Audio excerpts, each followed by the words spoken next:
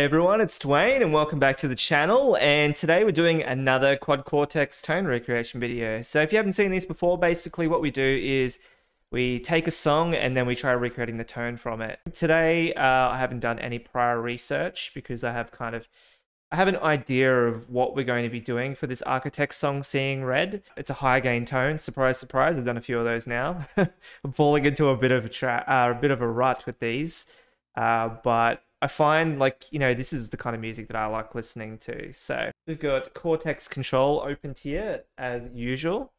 And we're going to start by creating our tone. But before we do that, we're going to enable our noise gate, which we've done. And now this may be surprising to you, but I'm going to add in the EVH5153, that's the sound that we're going for here, basically. Don't even have to do any testing to tell you that. We're going to do the stock Zilla 412 cabinet, and that's the end of the video.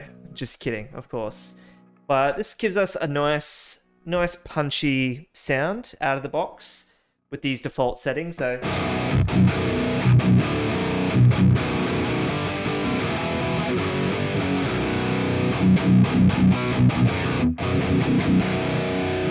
So with this sound, it may surprise you to know that the actual guitar tracks that they would have recorded in the studio wouldn't be using that much gain at all. We're going to try a trick here. We put the gain down to just 3, maybe 3.5, and then dial the master up. So you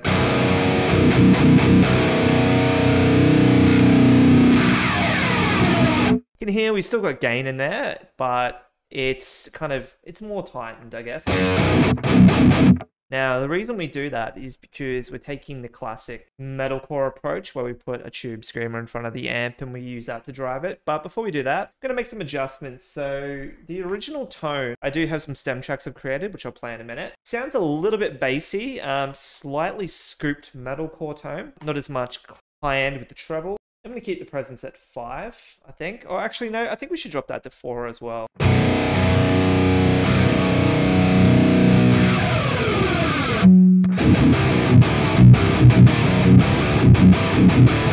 So you're probably thinking that doesn't sound very good. That's because we need a tube screamer, and we absolutely do need the tube screamer. So we're going to put the overdrive down to 0 because that's what you do. We're going to put the tone down a little bit too, actually. You don't want to color it too much, and we're going to push that all the way up. So now we're going to be driving the amp like a cowboy driving some cattle. So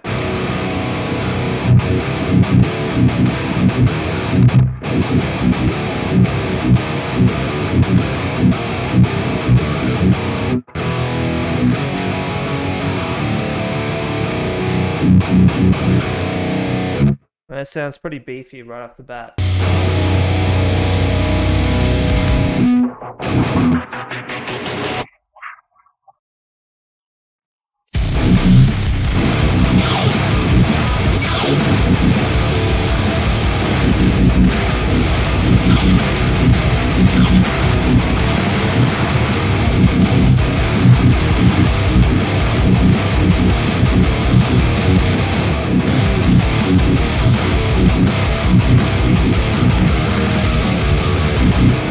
What we're actually going to do is I'm going to add in some EQ now.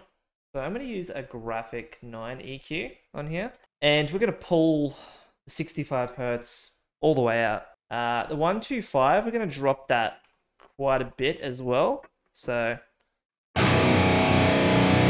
it's already sounding better. Little improvements along the way. So the 250, we're probably going to drop that by 2-ish. Drop it by 2. Okay, I can hear we've probably taken too much. Maybe 1.8. That's better. Okay, for the 500, we're going to boost that by a little bit.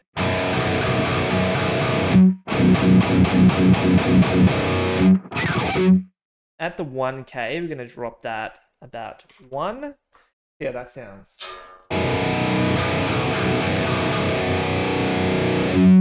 That's good. Okay. I can hear around the 2K range. We need to drop. Try about 2.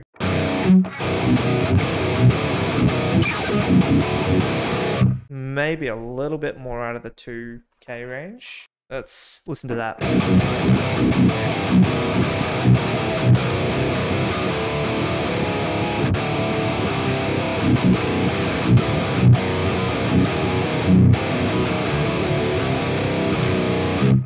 Yeah, that sounds good to me. At the 4K range, we'll drop maybe 1 off there. Let's just listen to that.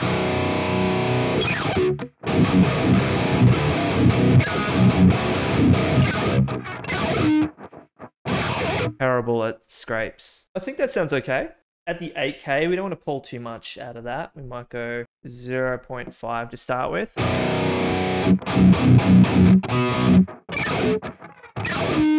We don't want to pull too much high end out because we might do that for 16K too. If we pull too much high end out when we scrape, it's not going to work.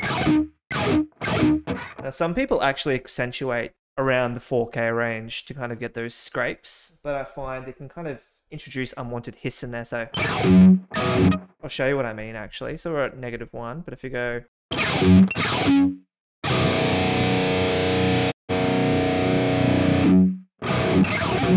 you can hear it's just a lot more gentle. And if you look at this graph, actually, it kind of like a gradual little weave there. So I think what we have here is actually pretty good. I think we'll compare to the song again. Okay, so now I'm going to try and play the song. Now keep in mind, I don't know how to play this song.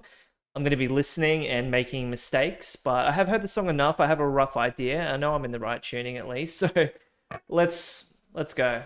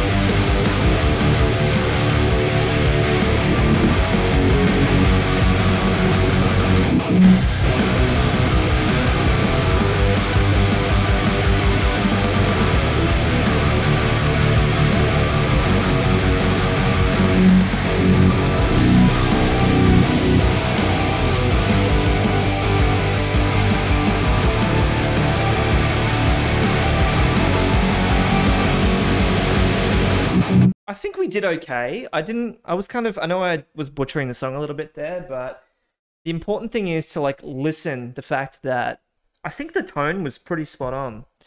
We could probably bump up the gain a little bit on our amp to 3.5 maybe. Well, I don't think we need it. I feel like it has enough gain in there. So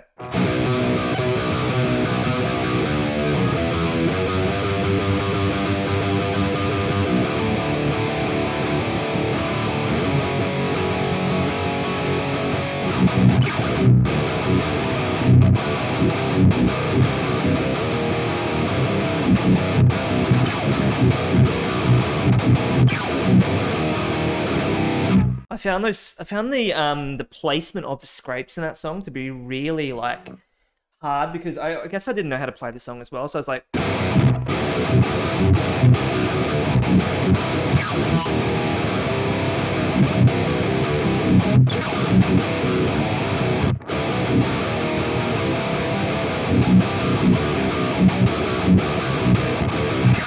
yeah, I kept forgetting to do the scrapes, but that's okay.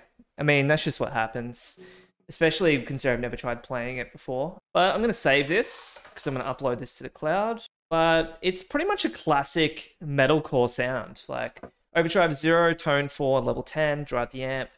I'm going to keep the gain at 3.5 because I do think it maybe needed the extra gain, but it's negligible, the difference between 3 and 3.5. That'll give it a bit more. We did pull the mids back, metalcore style. Treble, we didn't boost it up, we pulled that back. Presence, we pulled that back. Resonance, we kept it at 5. And we pumped the master up to neutral. Didn't touch the cab, it's just a 412 Zilla. And we did do a few adjustments. We pulled out the low end. We did do a little boost at the 500. And I think that kind of just like clears up those like little lower mid parts on there. And then we did some adjustments around, you know, the 1, 2, 4, 8, and 16. We could have gone maybe a little bit more extreme on some of those adjustments, but we just wanted it to be a gentle tweak of the sound. We didn't want to go and completely butcher it because at the end of the day, it is a metalcore tone, so you don't really have to do a whole lot to it, and it still would have sounded okay even if we just put a low high pass filter on there and started, you know, the high pass at 65 hertz, but it's pretty much it. It's nothing to it. These high gain tones, you'll find that you don't need as much gain as you think. The mistake that I think a lot of people make is they start by trying to dial up the gain. Unless you can hear that there's incredible amounts of saturation on there, don't put the gain up, you know, past 4 in your first attempts, especially for this style of music. Metalcore, you know, deathcore, they sound heavy, but they're quad tracked guitars. If you got a real copy of the song track and one guitar in isolation, you would actually hear it's quite thin sounding compared to the rest of the mix. And then you have the bass, the mixing and mastering, all that kind of stuff that's bolstering the sound. So that's something to remember, that when you're listening to these tones, you're not hearing one guitar. Otherwise, you fall into this trap of trying to get that sound. That's why live tracks actually can be really good. And if you can get official stems, that's even better. Yeah, let me know in the comments what you thought.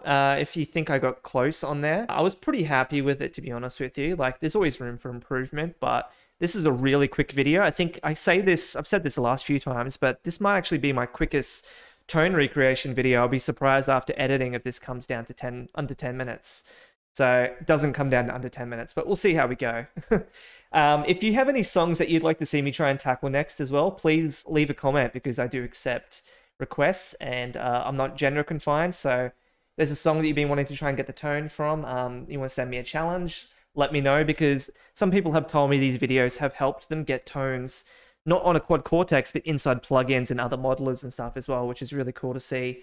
And it's why I kind of guide you through the process of how I build these tones, because you can apply this stuff to anything else. It's not exclusive to the Quad Cortex, it's just what I use. But, you know, the things like EQ and stuff especially can be useful, I think, if you're not used to that type of stuff. But definitely experiment around with it. What I do isn't necessarily an exact science. I'm just kind of hearing what sounds good to my ears, but what sounds good to you may be completely different to what I'm doing. So take these presets and whatnot that I do, and feel free to tweak around with them. If you do make any adjustments, let me know, because it'd be cool to see what people come up with. But if you made it to the end of this video, once again, I appreciate you watching. And if you aren't subscribed yet, consider subscribing, because I do upload these videos quite regularly. And if there's a tone that you want me to try and tackle next, subscribing is the best way for you to know if I fulfill that request, and I haven't turned one down yet. So your chances are really high at the moment.